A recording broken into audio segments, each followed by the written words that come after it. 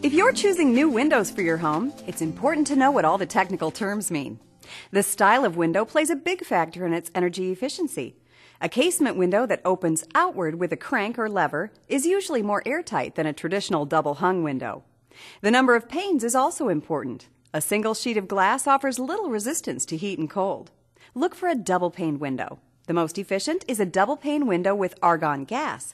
The gas between the panes is inert, slowing down the transfer of heat. Low-E glass is another energy-saving feature.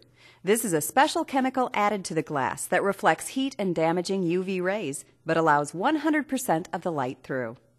Before you make your final decision, be sure to ask about warranties.